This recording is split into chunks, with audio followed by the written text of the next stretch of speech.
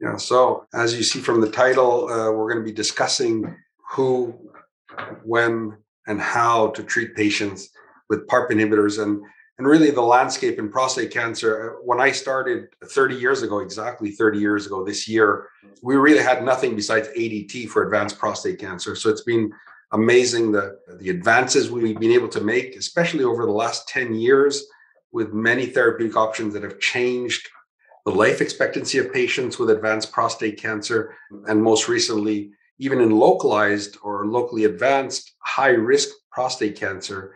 Gert, who's part of our faculty, led this very important study showing that if we start even before metastatic disease, we can change outcomes of patients. In mCRPC, we are still absolutely in a monotherapeutic approach that's added to ADT. We don't have a single combination therapy for mCRPC. We do have the first PARP inhibitor that's gotten international approval for the use in patients with mCRPC who have progressed after at least one line of new generation hormonal therapies or after chemotherapy, and that's with olaparib. And so the focus today is really not to try to cover all of this huge landscape, but really to look at the use of PARP inhibitors in advanced prostate cancer, where we have been, where we are, and where we might be going in the very near future. And I will hand it over to Professor Attard, who will talk about who should you treat. It's all yours. Thank you, Fred. And I'll start off with my disclosure slide. I guess before I start, it's fair to say that the who we should treat is in a time of flux, especially after the GU-ASCO presentations. So we'll set the scene with some background and some data we've been digesting for several years, and then move on to some more topical recent results that are still being debated. And I'm sure we'll field many questions in the final session. Starting off with the hallmarks of cancer list, which was very recently updated. I draw your attention to the update published recently in Cancer Discovery. Of course, the first one was in Cell. And the one point of note here is that over the past decade or so, we've been increasingly successful at targeting several of the hallmarks, including, for example, avoiding immune destruction, vasculature, metastasis. For today's session, we'll focus on genome instability and mutation, which of course is a key hallmark of many cancers. And focusing on prostate cancer, I'll try to talk through the biology to answer the question about who should we treat. I guess you'll all recognize that the DNA integrity is crucial for cellular function. And despite this, DNA is inherently unstable. It's constantly exposed to mechanical stresses, chemical modification, external factors such as radiation that can induce breaks either in single strands or double strands, as you can see here, known as double strand breaks. A single double strand break can be sufficient to kill a cell, but occasionally they persist. And as those accumulate, they can result in loss of genes, they can result in chromosome alterations that ultimately result in cancer. The eukaryotic cell has a number of established mechanisms for repairing double-strand breaks. The two most common are homologous recombination repair or non-homologous end joining. On the left, a simple cartoon about homologous recombination. The key aspect is that this is error-free. It uses a homologous strand of DNA, which is invaded by the strand with a break to resynthesize DNA at high fidelity, using that template in the homologous strand. NHEJ, which is, I guess, more commonly used in eukaryotic cells, involves reattachment of the single ends where the break is. And this in itself can be error prone. So genetic information can be lost by NHEJ. Of course, the reason we're discussing this today is that BRCA, the BRCA family of genes, 2 and 1, when defective, increase the risk of a number of cancers, and recently recognized prostate cancer was amongst that list. And BRCA is key to homologous recombination repair of double-strand DNA breaks. The principle of synthetic lethality was shown, I guess, 2005. So now, what does that make? It's 17 years ago. And what was described as an experiment from heaven, shown here in the bottom left side, these are cells grown in plastic that are either wild type for BRCA, i.e. both copies of the BRCA2 gene in this experiment are normal, or shown by the triangle, dark blue line, have lost one copy of BRCA, so heterozygous loss, or homozygous loss of both copies. That's the orange line. And the bottom, the x-axis is PARP inhibitor concentration. This is the olaparib, or its precursor. And you'll note that the y-axis is a logarithmic scale. So any difference here are very large differences. And you'll appreciate the really enormous therapeutic window for sensitivity to cell kill between cells that have lost both copies of BRCA versus cells that have lost one copy or are BRCA intact.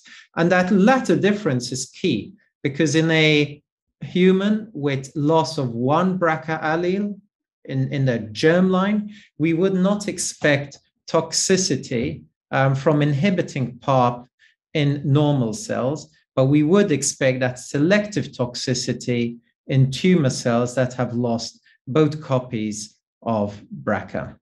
There's a number of PARP inhibitors that are now approved for several cancers, and as Fred said in the starter slide, specifically olaparib is now approved, as many of you will know, as a single agent in mCRPC. We have, I guess if we look at the third cell, when we lose BRCA due to deficiency, there's deficiency of homologous recombination repair, and then eukaryotic cells that can be taken over by other mechanisms for repairing double-strand breaks, most commonly, or at least as proven by the PARP experiments, base excision repair. So this is a single-strand repair mechanism employed by PARP. And as we know, in tumors that have loss of both copies of BRCA, these are proficient not solely with survival, but also with proliferation and continued accumulation of further genomic alterations. What the synthetic lethality experiments have proven is that when we block two processes in this pathway, or in double-strand break repair, in this case, BRCA loss due to a somatic alteration and PARP due to therapeutic intervention, that results in cell death. And this is referred to as synthetic lethality, which in a way is a paradox. By inhibiting the process of DNA repair, we not only do not result in worsening of disease, but in early cancer cell death. And finally, very topical for prostate cancer, is that for well over a decade, we have had preclinical evidence that the androgen receptor is involved in repair of double-strand breaks. Most of the evidence has been around blocking androgen receptor and reducing NHEJ, so non-homologous end-joining repair of double-strand breaks. And that is very relevant to combination with radiation therapy. So there's 3 publications at the bottom. 2 are published back-to-back in 2013, another one a couple of years off later. And all these showed that inhibiting the androgen receptor in combination with radiation was synergistic. And as androgen receptor was involved in repair of double-strand breaks that are induced by radiation, the combination of the two increased the efficacy of radiation therapy. And of course, we implement that in our practices by initiating androgen deprivation therapy prior to radiation therapy, and often starting radiation at the sort of point of effective AR inhibition. And on the right side, where this is a marker for DNA repair, which you can see is reduced by castration. So that's the lower green bar, and potentiated further by combination of radiation therapy and castration. Now, of course, that data introduced the hypothesis that combining PARP inhibition with androgen receptor inhibition would be complementary or synergistic. And this was tested in a randomized phase 2 MCRPC trial, which was published 3 years ago in the Lancet Oncology, where I think it was about 200 patients were randomized between Abi or olaparib versus Abi. These were MCRPC post-docetaxel. And the headline result from that phase 2 was that there was a significant improvement in rPFS in an unselected population. And that appeared to be maintained across all subgroups, both in the HRR mutant patients and in patients who were HRR wild type. And more to follow on this, I guess, in the follow-on trial from this in Fred's talk. So focusing on DDR mutations, and as I implied, Fred will cover the very recent results for the efficacy of PARP inhibition in patients who are either HRR mutant or HRR wild type. But the evidence has been around longest for patients who have DNA repair gene alterations. And really the result from a large biopsy sequencing study about 10 years ago that found alterations in DNA repair genes in about 20 to 30% of MCRPC patients led to evaluation of PARP inhibition in MCRPC. And you can see the range of alterations in this pathway detected in MCRPC. By far, the most common is BRCA2. That's the top row in panel A. Second most common is ATM. And I guess we'll discuss ATM over the course of this session.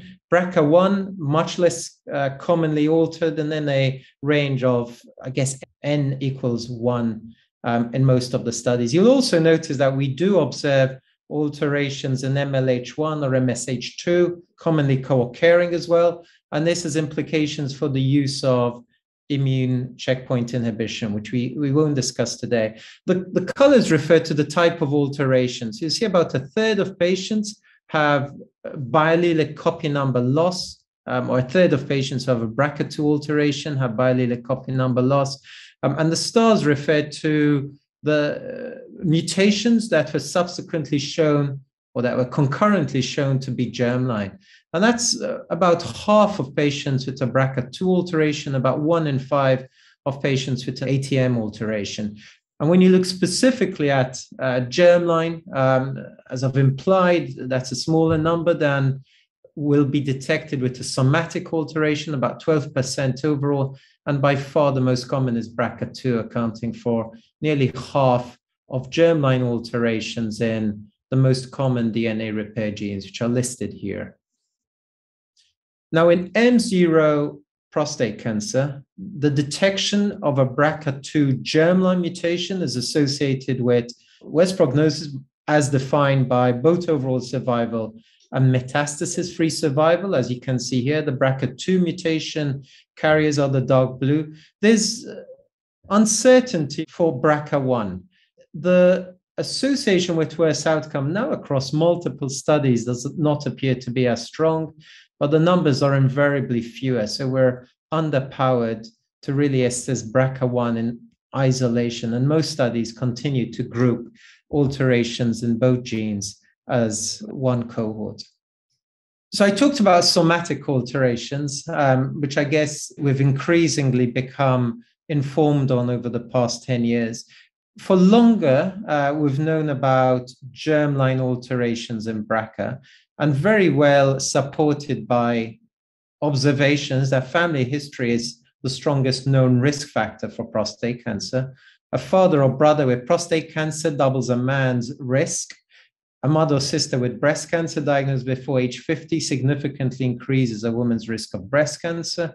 And a mother or sister with breast cancer can affect a man's risk of prostate cancer. These are, I guess, data which were informed the guidelines, which are still standard practice in several countries, but increasingly becoming superseded by the information I've referred to, summarized here in the latest, I think it is the latest version of NCCN guidelines that really recommend germline testing for the majority of patients with metastatic or high-risk localized prostate cancer, and somatic testing for the majority of patients with metastatic prostate cancer for the genes listed here. And of course, I won't labor this because there's different guidelines across different countries, different funding regimens. So finishing off, what's the implication of genetic testing of our patients?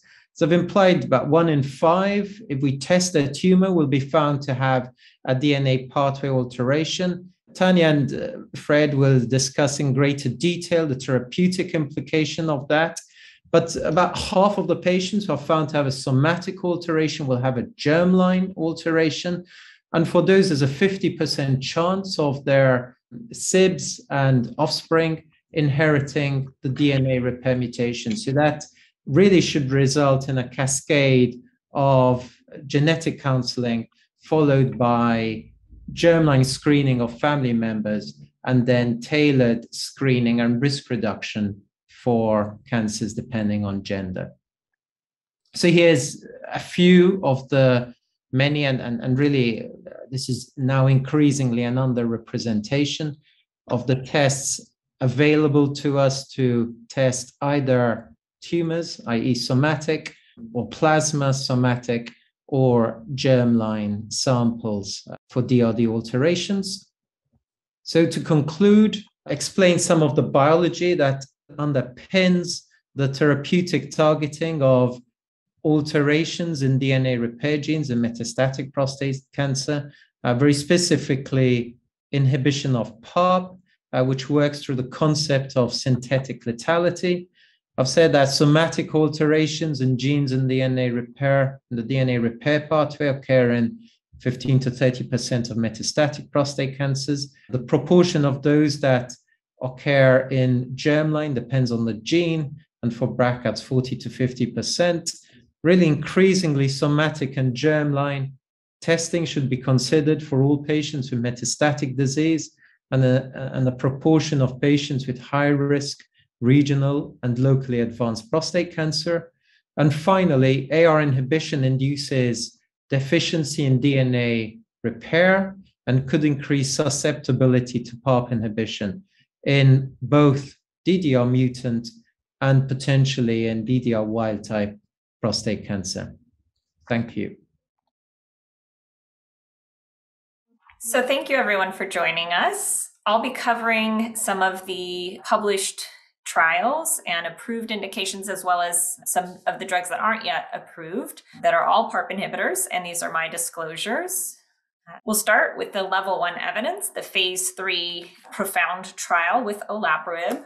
This was a trial for patients with metastatic castrate-resistant prostate cancer who had experienced disease progression on at least one androgen receptor-targeted agent, that is abiraterone or enzalutamide, and who had a defect in one of the panel of homologous repair genes, which you just heard from Dr. Attard all about those.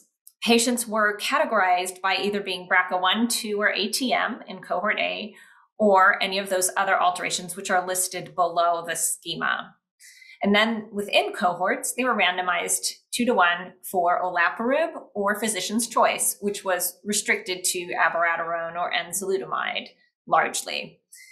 So not a taxane in the comparator arm.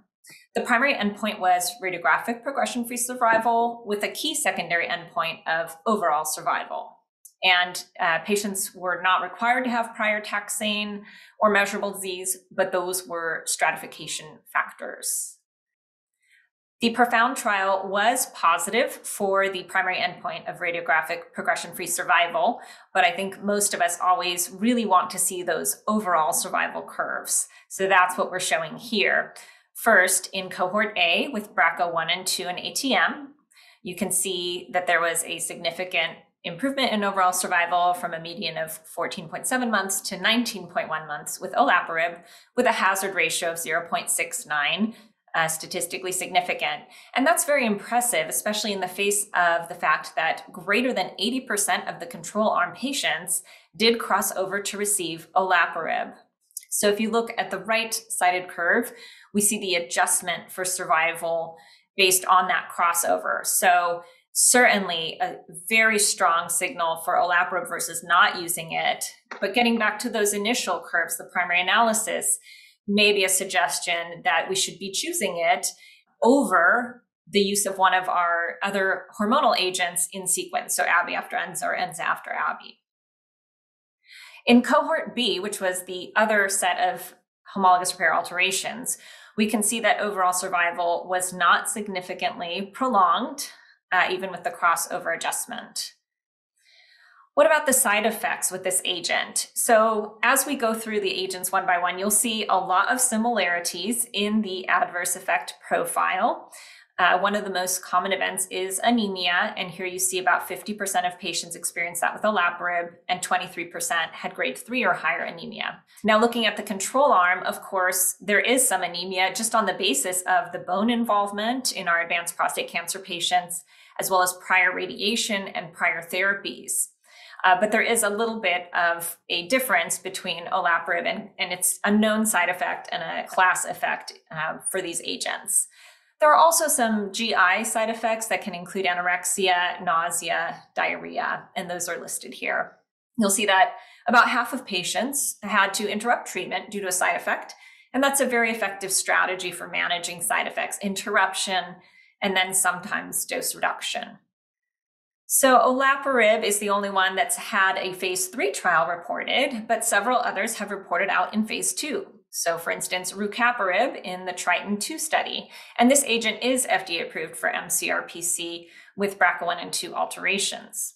So the TRITON2 study, you can see the list of the various gene alterations that were allowed in the box. This was also metastatic castrate-resistant prostate cancer in patients who had progressed on at least one AR-targeted agent, such as Abi-Enza or apalutamide, and one prior taxane-based chemotherapy. So these are all chemo-pretreated. They were assigned to receive rucaparib, 600 milligrams twice a day, and primarily we're looking for radiographic progression, but also PSA response, and in those with measurable disease, objective response.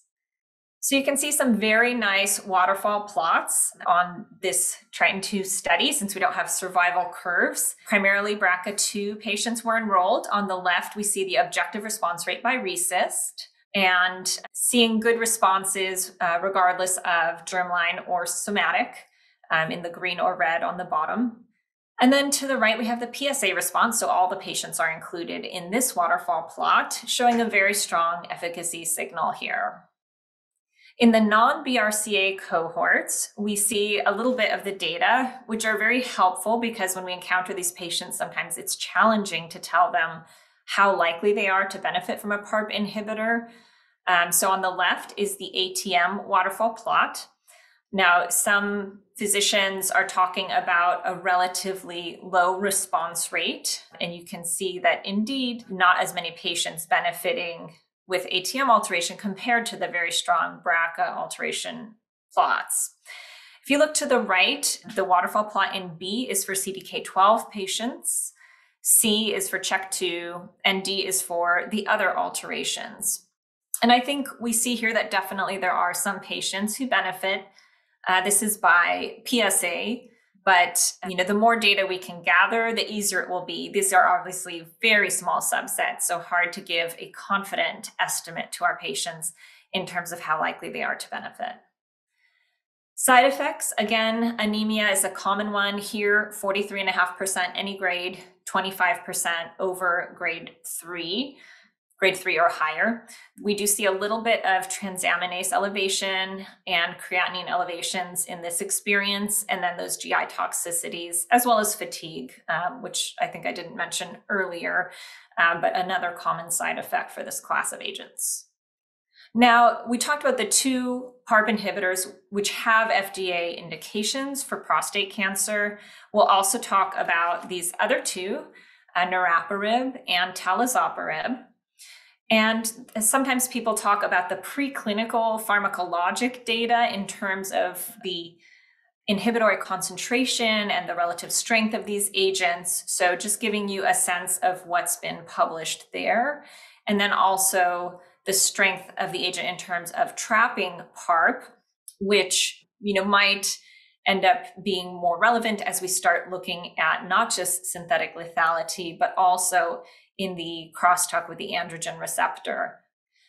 So the Galahad study showed the efficacy of niraparib in metastatic castrate-resistant prostate cancer patients in a phase 2 single-arm open-label study.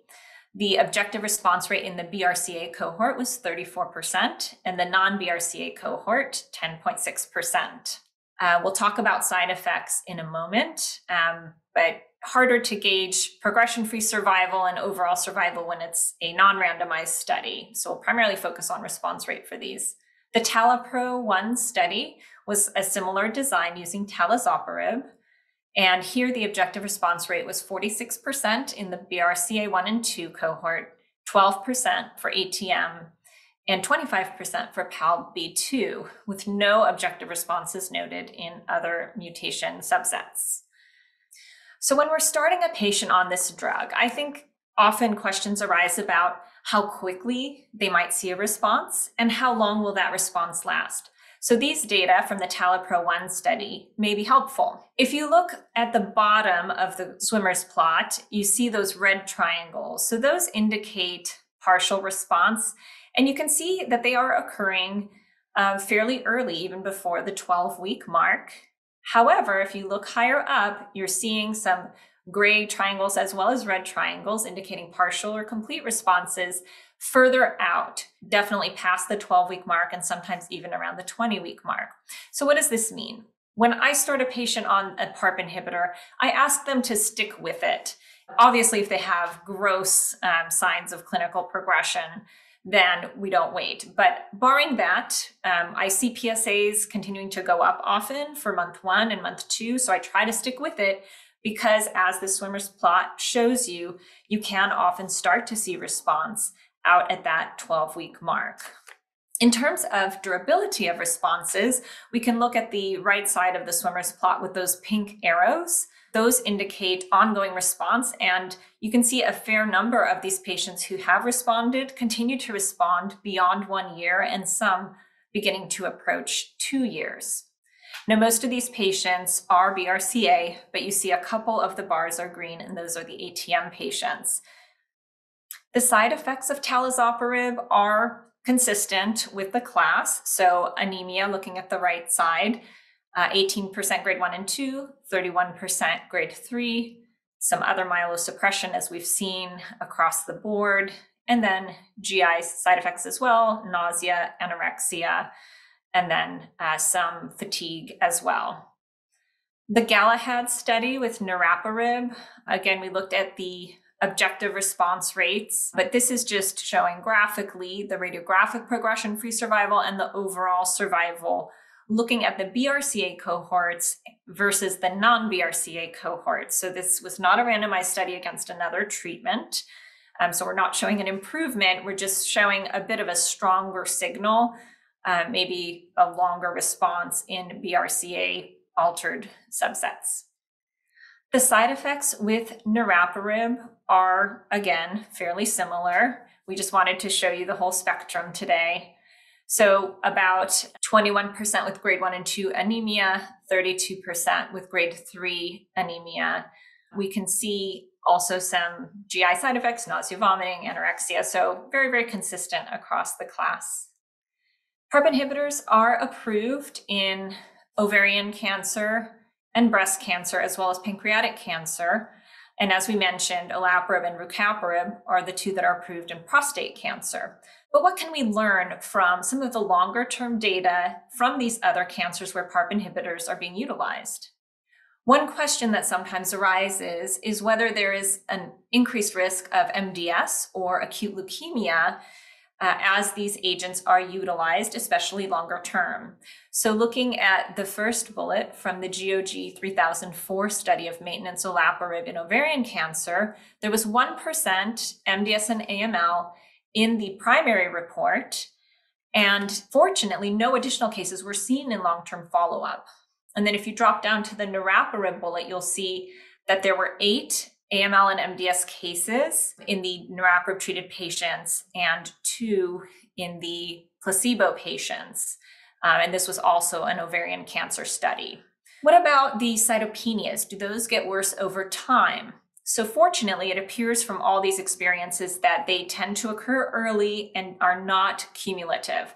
So looking at the olaparib breast and ovarian, grade 2 anemia in cycles 1 to 6, 29%, dropping down to 19% and 18% as patients continue on. Clearly not a signal for a cumulative toxicity.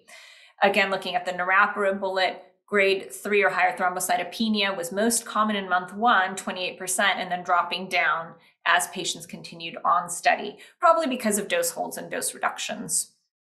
So blood transfusions are one strategy for managing anemia, and you can see that they've been used in 20 or 30% of patients across the various trials with PARP inhibitors. Also, just to keep in mind, pulmonary emboli were seen in these studies, perhaps slightly higher and profound with olaparib versus with Abi or Enza, 6% in TALAPRO-1. So this is just something that we always have to maintain a threshold of suspicion for in these patients. Dr. Saad will give us a lot of updated data about new ways to use these and sequencing, but just to show from PROfound, there was not a signal that there was a greater benefit pre-chemo or post-chemo. So there was about a third of patients without prior taxanes, and the hazard ratio was significantly in favor of olaparib, regardless of prior taxane use. In Triton-2 on the right side, you see that regardless of number of lines of therapy, they maintained a high response rate. So in conclusion, we've seen the efficacy and toxicity from these agents. We'll be able to field some specific questions in the Q&A and in the breakout sessions. The optimal sequence, I would argue, is unknown, but it does seem from PROfound that it might be favorable to use a PARP inhibitor rather than going from Abi to Enza or Enza to Abi in patients with HRD alterations. And now we'll look forward to the next presentation. Thank you. Thanks, Tanya. So with those two presentations of where we are today, I'm going to touch on the combination approach that's still something in the future. So these are my disclosures. So just as an introduction, I mentioned that for mCRPC, we are still in a monotherapeutic approach. And what I also want to highlight is when we look at these pivotal trials that led to approval of excellent options that we can offer patients in mCRPC, every one of these trials either used a placebo arm or a non-life prolonging control arm. So none of these studies, and the bar is very high now in showing improvements in outcome with actually a control arm that is proven to be beneficial in terms of life prolongation. And just taking a quick look at the numbers of patients that were required to end up with these very impressive results, we're up to 1,700 patients in the PREVAIL study of enzalutamide versus placebo in first-line mCRPC. So just to keep that in mind when we're discussing what kind of numbers we would need to show improvements in patients if we had a truly active control arm to start with in phase 3 studies. So as an introduction, that we still have a ways to go in terms of improving what we are using presently today. So just taking a look at one of the most common first-line approaches for metastatic CRPC around the world, every time we look, this comes in as one of, if not the most common therapeutic approaches, which is abiraterone plus prednisone. And in this pivotal study that led to the approval of abiraterone in the first-line setting, there was an 8.2-month improvement in progression-free survival based on radiographic progression with a hazard ratio of 0.53, which was very significant and very clinically significant. But remembering that this was against placebo plus prednisone versus abiraterone plus prednisone. In terms of overall survival, we were very happy because now we were getting very close to 3 years overall survival in first-line mCRPC, which was basically unheard of at the time of this study. And again, it was against placebo and prednisone. But looking at these 3-year survivals, we're tempted to tell patients, well, you've got mCRPC, median survival is about 3 years. But is that the reality? And why did these patients live so long? So when we look at patients in this study, you realize right away that patients lived a long time, probably because they were better treated than in the real world setting. We have to remember this is in a clinical trial setting. These are centers that are very intensely treating patients that have opportunities for subsequent therapies or subsequent clinical trials. And patients are also very motivated to go on to more than one line of therapy. And when you look at this data, you see that patients got docetaxel in the range of 60% of patients. And you see that they got multiple other lines of therapy as they progressed and went on to other that needed to stop the clinical trial. So what happens when we look in the real world? And this is American data, but it almost mimics what we have just reported for Canadian data. That when we look at first-line therapy, fortunately, a majority get first-line therapy, even though it's not everybody. But when we start looking at second-line therapy for mCRPC, that basically comes down to about half the patients go from first line to second line. So only about 38% of all mCRPC patients received second line therapy. And if you start looking at third line therapy, it gets down to about 16% of patients. So really, in the real world, most patients will get first line therapy. And that's where we have the biggest opportunity to make a difference because unfortunately, for many reasons, patients won't go on to second line therapy, either because they're not well enough, they refuse chemotherapy, or they have no access to subsequent therapy. But this is the states where, in theory, you have access to many different opportunities. And so what that leads to is that in the real world, when we look in the States, in Canada, and even in Europe, and every time we look in the real world setting, overall survival in patients with mCRPC still are in the range of 2 years or even less. And so this is a little bit disappointing and is likely related to the fact that we are limited in our first line therapeutic options for mCRPC. So, this was discussed in part by Dr. Attard. So we have to rationally try to think of combination therapies for mCRPC because we've all been part of many combination therapy studies, combining some drug to docetaxel to see if we can do better than docetaxel that all failed. And so taking a biological rational approach, the idea here was to use a PARP inhibitor plus a novel hormonal therapy, which is pretty much the first line therapy around the world, with the idea that there's preclinical evidence that suggests that PARP inhibition actually may increase activity of NHAs through androgen receptor dependent transcription, and that the novel hormonal may actually induce a HRR deficiency that would increase susceptibility to PARP inhibition, whether or not you have a DDR mutation. And this combined effect would hopefully lead to better outcomes in the first line setting. So there are multiple now phase 3 studies ongoing for combining NHA with a PARP inhibitor, using NHA as the backbone, since that is the first line therapy. And you have Propel, TALAPRO-2, Magnitude, and Caspar. And so there are 2 studies that have reported Propel and Magnitude. And basically, they all look very similar, maybe with a different backbone. 2 use abiraterone as the backbone therapy, and 2 use enzalutamide, but with all an rPFS primary endpoint in improving outcome. So the study that I had the honor of presenting at ASCO GU a couple of weeks ago is Propel, which took really all-comer first-line mCRPC patients However, docetaxel was allowed in the metastatic castration-sensitive setting, and patients were allowed to come in with visceral metastases or with pain. There was no limitation in entrance criteria, and stratified according to site of metastases and whether or not they got taxane in the hormone-sensitive setting. Randomized 1-to-1. Importantly, it was full dose olaparib and full dose abiraterone versus full dose abiraterone in this study, with rPFS as a primary endpoint and multiple secondary endpoints that are very important that I'll share with you. So what kind of patients came in? Pretty much what, as I mentioned, in all-comer population, about a quarter of the patients had significant symptoms with BPI SF scores of equal to or greater than 4. Patients could be on narcotics coming in. Since all patients were getting at least abiraterone, it was felt to be ethically fine. Patients, as expected, about 15% had visceral metastases. But what is important, and this helps us to understand the frequency of these alterations of HRR mutations, because we did not screen according to mutations, we did not stratify according to mutations, but about 29% of patients came in harboring a HRR mutation, and about 69% did not harbor a mutation that was detectable on tissue.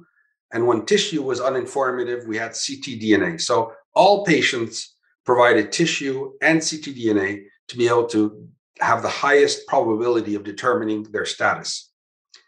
And about 2% had unknown status that was impossible to determine on tissue or ctDNA. So this gives us an idea of the frequency of these events.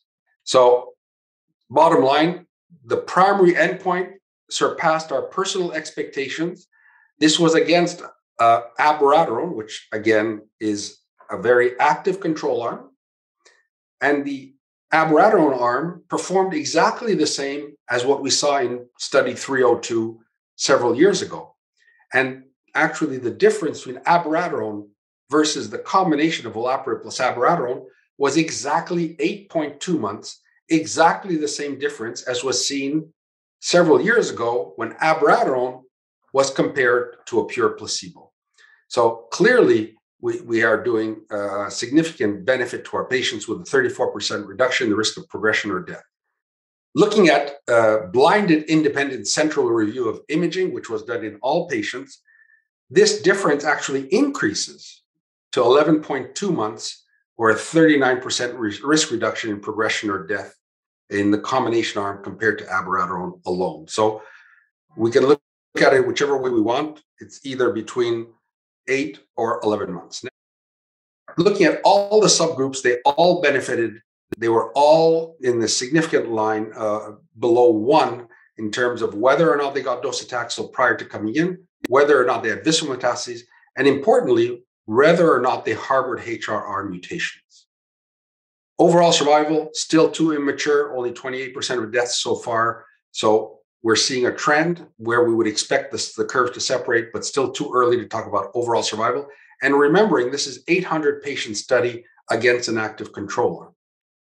Time to subsequent therapy or time to second progression also favored the combination arm, which allows us to be more and more confident that we are changing the outcomes of these patients. In terms of adverse events were as expected, if anything, slightly lower than what we saw in previous studies where patients were more advanced. And so anemia was only 15% grade 3 anemia, and very few patients had to have interventions more than supportive care. In the same session of ASCO GU, the magnitude study was presented with niraparib and abiraterone versus abiraterone alone. Here, patients were screened for HRR mutations before being randomized, and the biomarker negative group was felt to be no benefit of the combination, and that arm was dropped.